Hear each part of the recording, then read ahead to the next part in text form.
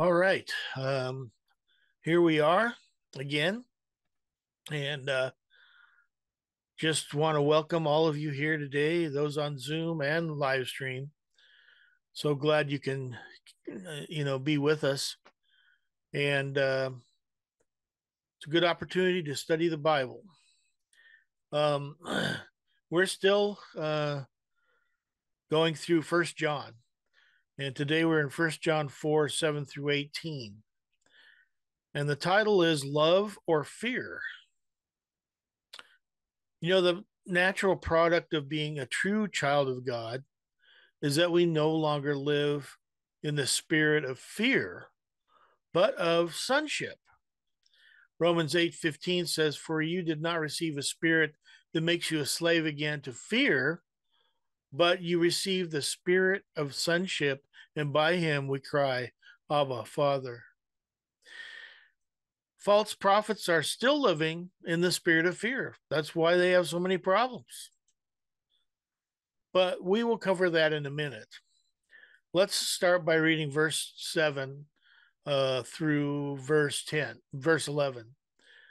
Beloved, let us love one another, for love is from God, and everyone who loves is born of God and knows God.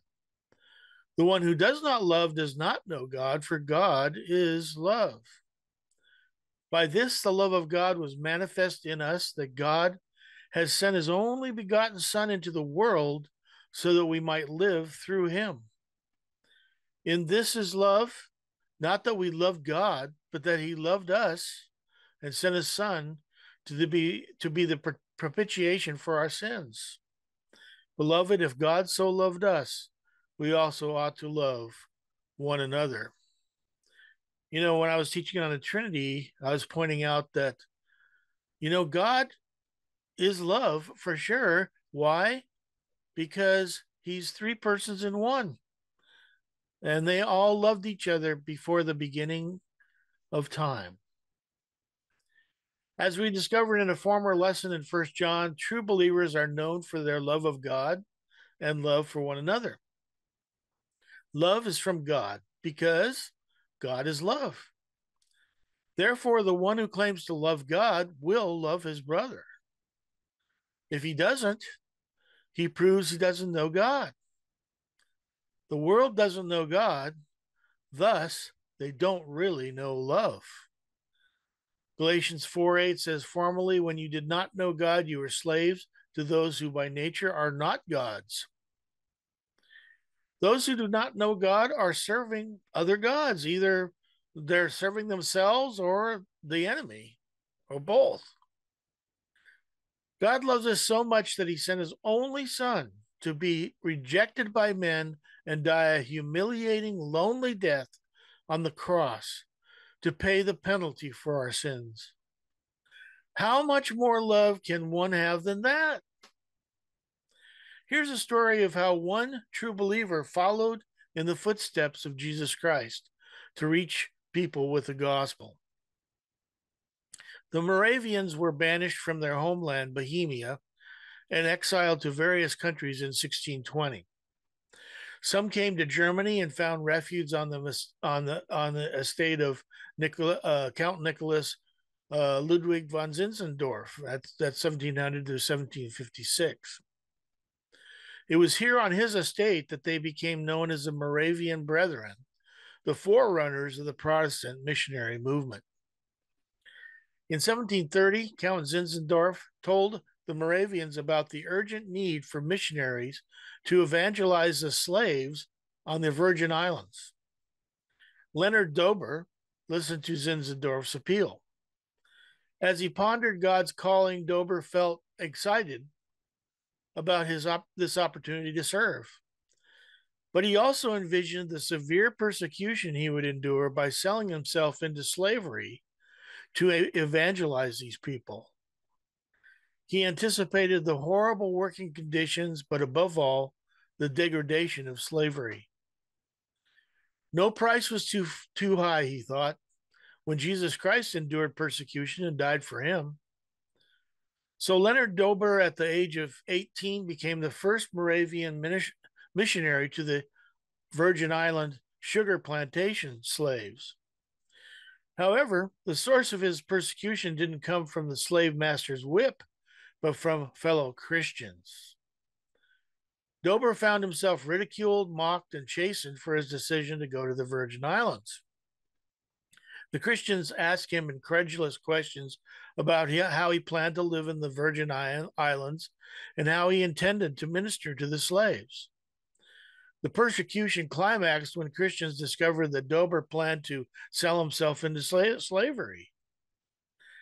As Dober endured this opposition, he thought that if he had proposed to travel as an ambassador of state, he would have been treated differently. But since he was a servant of Jesus Christ commissioned to preach the gospel, he was looked upon as a fool. Dober arrived in the Virgin Islands in the late 1730s, but he didn't have to become a plantation slave. Instead, he became a servant in the governor's house. But soon he resigned his position as he was concerned that this position was so superior to that of the slaves that it was detrimental to reaching them for Christ. He chose instead to live in a small mud hut where he could work one-on-one with the slaves.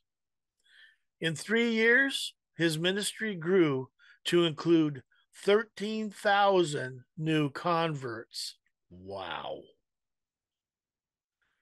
Even though Leonard Dober did not have to pay the supreme sacrifice of his life to evangelize the Virgin Island slaves, it's important to note that he was ready to accept persecution and even martyrdom for these people. Through the pioneering efforts of the Moravians, millions have followed in their footsteps, reaching nations around the world with the message of the gospel. Many of you probably know that my parents and I both became members of the Liebenzell mission, a German mission, the same mission that Norman Dietsch is a part of. And we're very thankful to people like Hudson Taylor, who really inspired the mission efforts to the Micronesian islands in particular. On to 1 John 4:12, no one has seen God at any time. If we love one another, God abides in us, and his love is perfected in us. You know, that's an important verse for us today. Many false prophets claim to have seen God in order to try to give themselves credibility. But the Bible says that no one has seen God at any time. But you might ask, didn't Moses see God?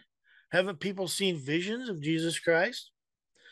Well, the answer is that no one has ever seen the face of God the Father. Men have seen Jesus Christ in the flesh, obviously, and Stephen and Paul saw him at the Father's right hand. John saw a vision of Jesus where he was so awestruck that he fell down as if he were dead. That's Revelation 1:17. But no man can see the Father in the flesh and live. To Moses, God said in Exodus 33:20, you cannot see my face, for no one may see me and live. Someday when we're changed to be like him, though, we will see him face to face. What an amazing thing. 1 Corinthians 13:12, now we see but a poor reflection as in a mirror. Then we shall see face to face. Now I know in part, then I shall know fully, even as I am fully known. Wow. I look forward to that. But John's point is that though we cannot now look at God's face in this life, we have him living in us. If we love one another, his love abides in us, not only abides, but is perfected. That means that we grow in love daily as we walk in the Spirit. 1 Thessalonians 3:12, may the Lord make your love increase and overflow for each other and for everyone else, just as ours does for you. 2 John 1:6, and this is love, that we walk in obedience to his commands. As you've heard from the beginning, his command is that you walk in love. You know, our love is not perfect. But the only way to grow toward perfection is to love one another in obedience to the commands of God. The next verse, verse 13, says this: By this we know we abide in him and he in us, because he has given us his Spirit. You know, we have the assurance of salvation and a relationship of sonship with God the Father through Jesus Christ, the Son, because he has given us his Spirit. His indwelling Spirit testifies to our relationship with God. Romans 8:16. The Spirit himself testifies with our spirit that we are God's children. Hebrews 10:15 through 18. The Holy Spirit also testifies to us about this. First, he says, This is the covenant I will make with them after that time, says the Lord. I will put my laws in their hearts, and I will write them on their minds. Then he adds, Their sins and lawless acts I will remember no more, and where these have been forgiven, there is no longer any sacrifice for sin. So never allow false teachers to tell you that you're saved, but you don't have the Holy Spirit, claiming they can transfer the Holy Spirit to you by some ritual like laying on of hands. You know, that's a devilish false doctrine. Refer them to this verse and the verses above. Tell them that you are saved and have the indwelling Spirit, and that Spirit testifies to the fact that you are a child of God. That's the only way it can happen. On to verse 14. We have seen and testify that the Father has sent the Son to be the Savior of the world. Whoever confesses that Jesus is the Son of God, God abides in him and he in God. You know, that's the gospel message that we bring. We testify that the Father has sent his Son to be our Savior. If someone confesses that Jesus Christ is God, God abides in him. But remember that people can say this but not really mean it. They will say it but then say something else, like Jesus is a manifestation of God, or Jesus was not fully God at any point, or that Jesus was not fully man but spirit only, or some other such teaching. That's why you need to be careful that what they claim they believe is in line with what they're actually teaching and doing. If they deny that Jesus Christ, God, came in the flesh in some way, they're not in God. If they add to the definition of who Jesus Christ is by making him into some kind of pantheistic being, you know, he's part of the trees, rocks, animals, and everything else in the universe, like the indigenous peoples movement does, then if they state that Jesus Christ came in the flesh, they're actually misrepresenting Christ. If they say that Jesus Christ was the brother of Lucifer, like the Mormons and Kenneth Copeland, they're misrepresenting Christ. If they say that Jesus Christ came in the flesh, but he was only a great prophet, like the Muslims or Baha'i, they're not in God. If they say that Jesus Christ came in the flesh, but that you are not indwelled with the Spirit till they transfer the Holy Spirit to you, like Benny Hinn and almost every other false teacher on TV, they're not in God.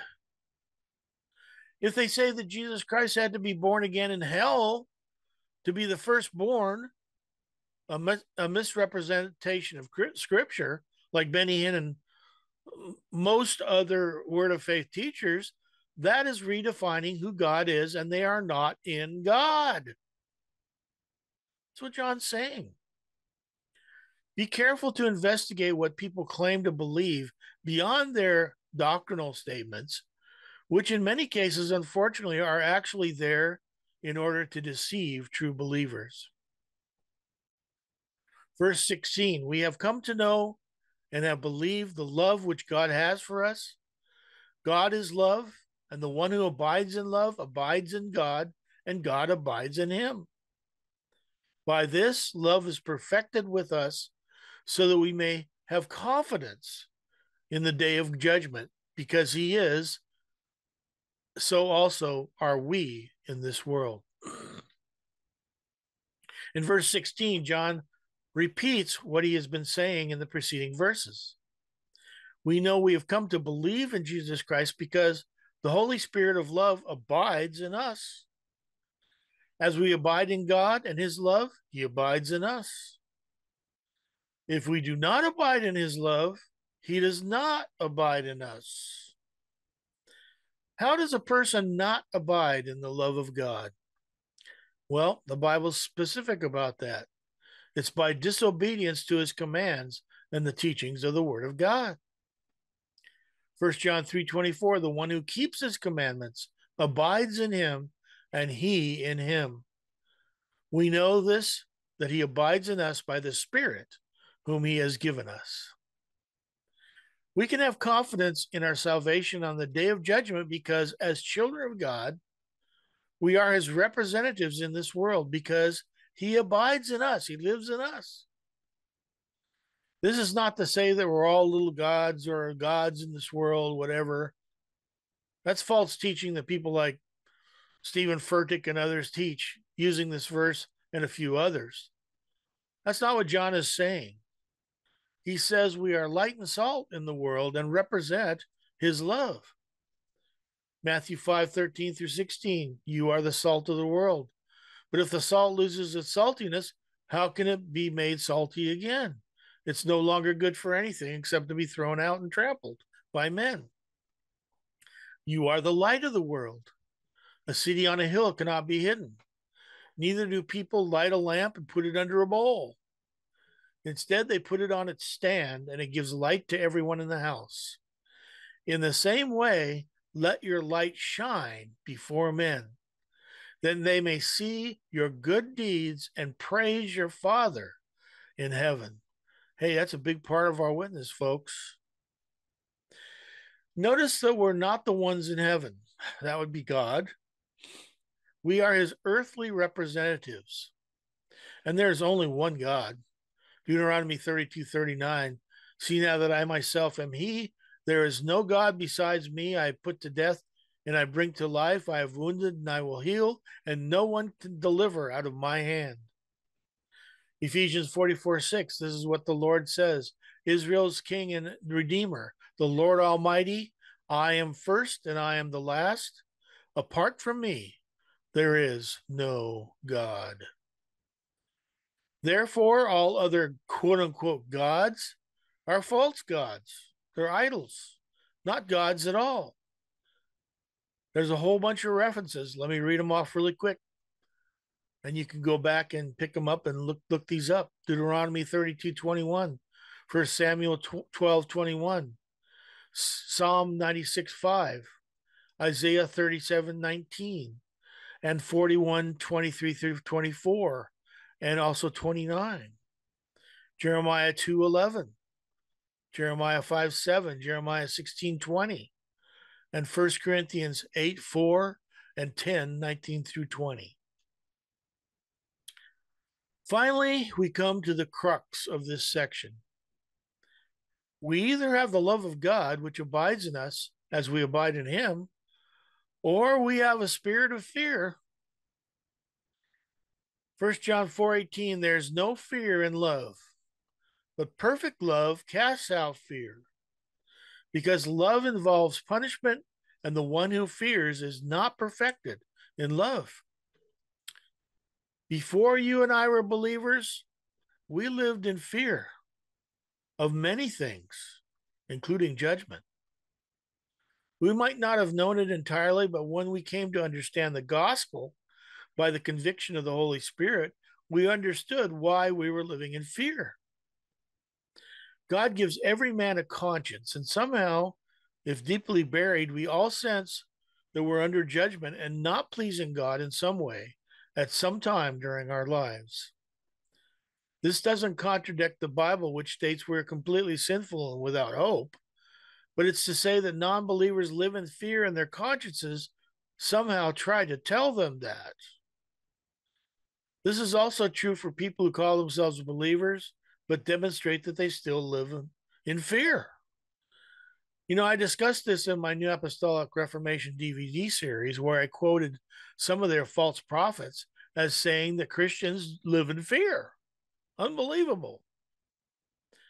An interesting theme that was repeated in the National School of the Prophets videos in the open memorandum addressing the Twin Towers War by C. Peter Wagner is that they claim that God has given the church and Christians a spirit of fear.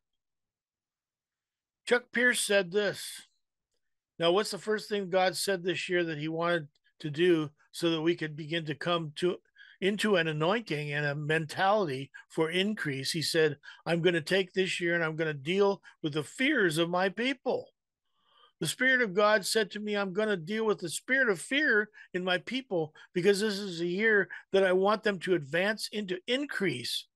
Now turn to your neighbor and say, get ready to advance into increase. You know what? If you're fearing, you don't have the Lord.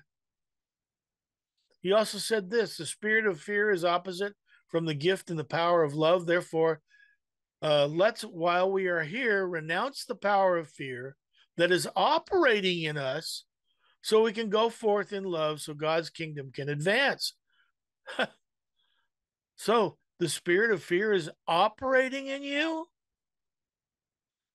That means you're not saved, man. C. Peter Wagner quotes Barbara Yoder as saying this, the purpose of the Twin Towers attacks was to release massive fear. Well, that may be true from the enemy, but we as Christians were not to fear. So that was one of the stated goals of the Muslim terrorists. These new apostles meant something further.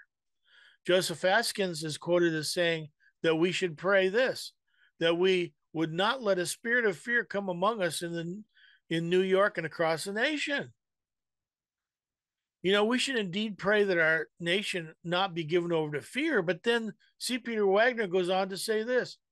Unfortunately, a number of Christian leaders have been opening the doors for a spirit of fear in the body of Christ over the past few years. Oh, brother. Wagner then quotes a prophecy by Rick Joyner, another evidence of cross-pollination between the camps, and says this, several major words are weighing on us. The primary one that I have been hearing is walking in the power of the age to come. Uh-oh. I don't think we should be doing that. Wagner concludes the section by saying the church needs to move from fear to power. Though a spirit of fear may grip the world, it should not grip us as believers.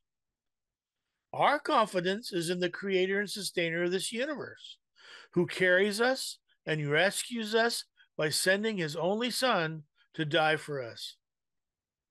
I've told you this before. One of my favorite verses is Isaiah 46:4. Even to your old age and gray hairs, I am he. I am he who will sustain you. I have made you and I will carry you. I will sustain you and I will rescue you. The false teaching of Wagner, Pierce, and others in the New Apostolic Reformation is that God has given believers a spirit of fear. The Bible clearly states that God is not giving us a spirit of fear, but of sonship. And I already read that from Romans 8:15. So the saying, no fear, actually most accurately applies to faithful followers of Christ, because we know fully who our Father is and we trust him. Those whose trust is misplaced will experience fear. Those who trust in themselves or our government will be afraid. Those who trust in the Lord need not be afraid. We can then say this with the psalmist, Psalms 56:4. In God, whose word I praise, in God I trust, I will not be afraid. What can mortal man do to me? Isaiah also proclaims, Isaiah 12:2. Surely God is my salvation. I will trust and not be afraid. The Lord is my strength and my song. He has become my salvation. The other troubling aspect to Rick Joyner's proposed solution, which C. Peter Wagner agrees with, it is that we need to walk in the power of the age to come. Wagner believes that we are on the threshold of entering a season in which the power of God in prophecy, healing, miracles, strategic level, spiritual warfare, and prophetic intercession will be widely manifested through common believers on a regular basis. The problem with this scenario is that the Bible clearly states that the end times will be a time of lying wonders and false prophets. 2 Thessalonians 2:9, the coming of the lawless one will be in accordance with the work of Satan, displayed in all kinds of counterfeit miracles, signs, and wonders. Mark 13:22, for false Christs and false prophets will appear and perform signs and miracles to deceive the elect, if that were possible. So Wagner is clearly not talking about the millennial age of Christ to come, but some kind of age before that. He forgets that the Antichrist comes first. The power of the age we live in, leading to the Antichrist, is the power of the ruler of the kingdom of the air. It's the Antichrist spirit. Ephesians 2:1-2, as for you, you were dead in your transgressions and sins, in which you used to live when you followed the ways of this world and the ruler of the kingdom of the air, the spirit who is now at work in those who are disobedient. Boy, that's what we're seeing now, aren't we? Those who are disobedient to the commands of the Lord and thus don't really love the Lord, John 14:24 and 15:10, are those who seek after the power of the age to come and not the sonship of the one to come.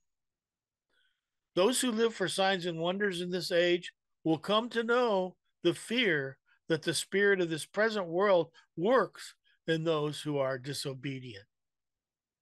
1 Corinthians 2:12, we have not received the spirit of fear of the world, but the spirit who is from God, that we may understand what God has freely given us. Those who are true believers know their Father. Those who claim to be true believers but live in disobedience continue in the sins of heresy and false prophecy and the lack of fruit of the Spirit. And they do not understand that God has freely given to those who truly believe in him a spirit of sonship. And therefore, we will not fear terrorism. We will not fear man. We will not fear war. We will not fear persecution. And we will not fear death.